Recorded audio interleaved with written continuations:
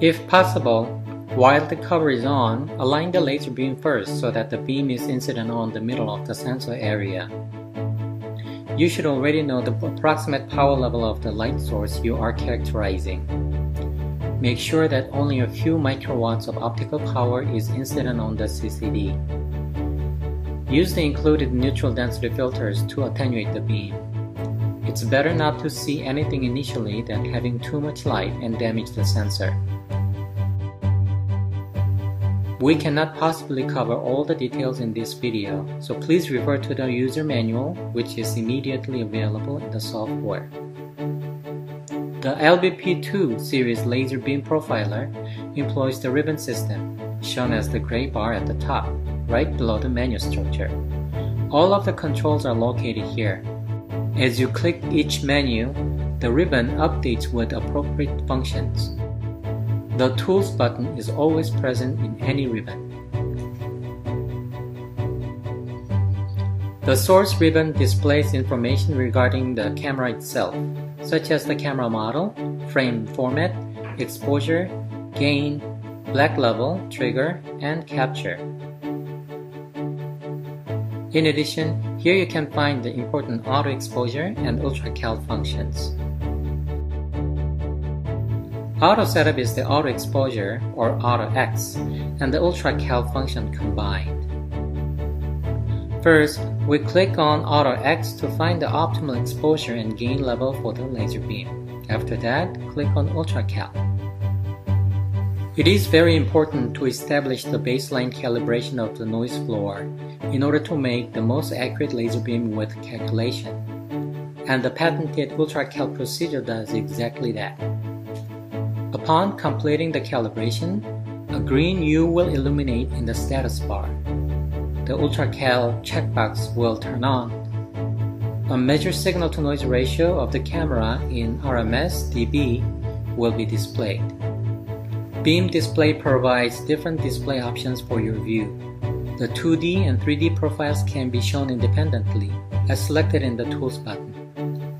If we double-click the Active tab, the window will become a floating window.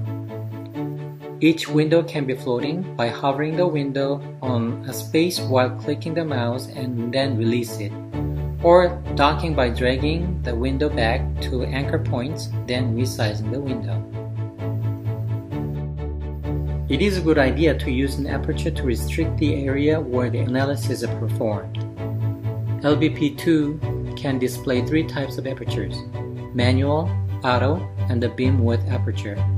The manual and auto aperture limit the region where data is analyzed and the results computed.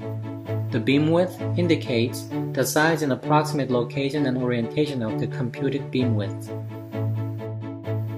Often it is useful to have both the apertures turned on.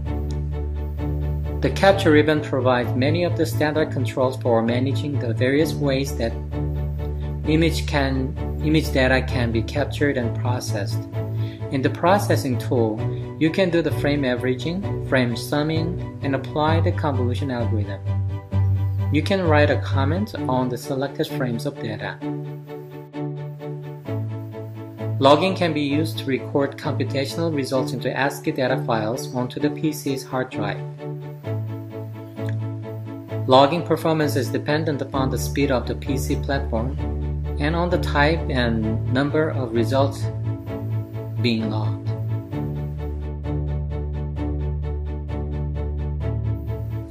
Reports consist of user-defined printouts or PDF files that can be created from the various display windows and results enabled in LBP2. The basic rule is that items are printed in a what you see is what you get style.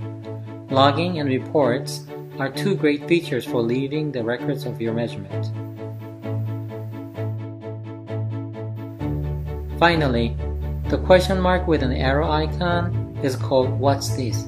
If we click on any feature within the application after clicking the "What's this?" icon, we will be taken to the spot in the user guide that corresponds to that particular feature when the guide is already open.